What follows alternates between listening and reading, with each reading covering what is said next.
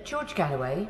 Madam Deputy Speaker, I congratulate my successor as the Member of Parliament for the most educated place in Britain. It was once said that the Glasgow Hillhead constituency had the highest pro rata subscription rate to the New Statesman of any constituency in the land, and he showed it in the erudition, albeit of a rather ruritarian state of affairs in his contribution, and I'm grateful to him for tabling this and for giving me time that might otherwise have been appropriated by him to make this contribution. Some chicken, some neck, as Mr. Churchill famously said. To paraphrase Mr. Churchill, some Secretary of State, some time. This is not comparable to Peter Mandelson being the business secretary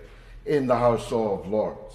This is a time of great international peril, where foreign affairs is undoubtedly the biggest single item in our inboxes. Must be true. There are millions on the streets. Well, it's certainly true of my inbox. There are millions on the streets about Britain's foreign policy. There are demonstrations daily, weekly, all over the country. People are seized of our role in international affairs in a way that, for someone like me, there can't be many members in the House who have participated in more foreign policy issues from the 1980s until now. I have never known a time like it, when our people were so occupied, indeed many preoccupied, by our role in the world. And what I'm about to say is in no sense disrespect for the current occupant of the Foreign Secretaryship. Quite the contrary. He's a big improvement on his predecessor. He's a cut above his likely successor. I don't demur at all from the idea that Lord Cameron is a skilled international diplomat. Our problem is, as a country, who are forever lecturing other people on the quality of their democracy, now have an unelected head of state, an unelected Prime Minister, and an unelected Foreign Secretary, the second most important piece on the Treasury bench. And that's ruritarian. It's actually rather absurd if you start to consider it.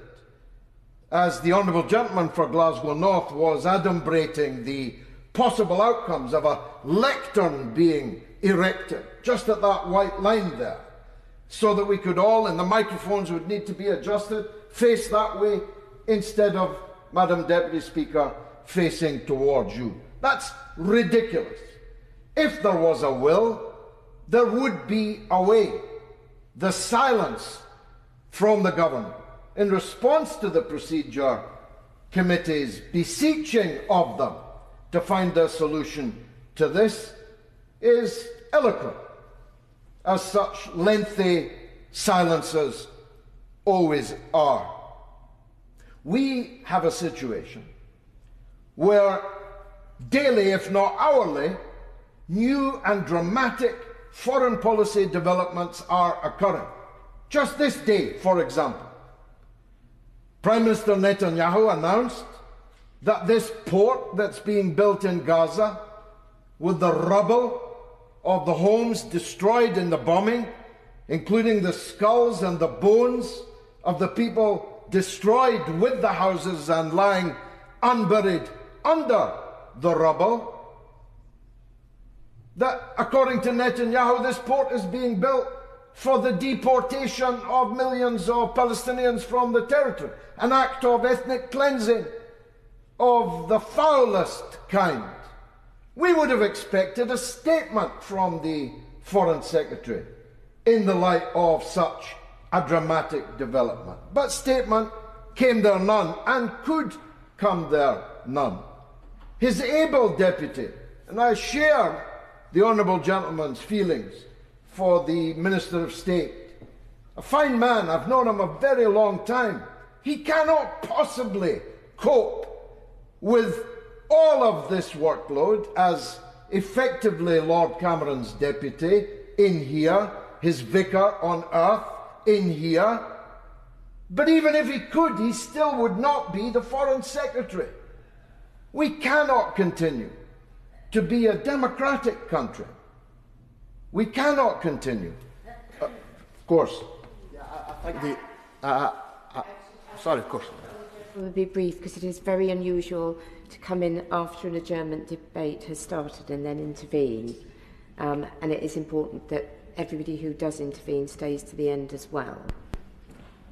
Stephen. Speaker, and thank you for that strict reminder.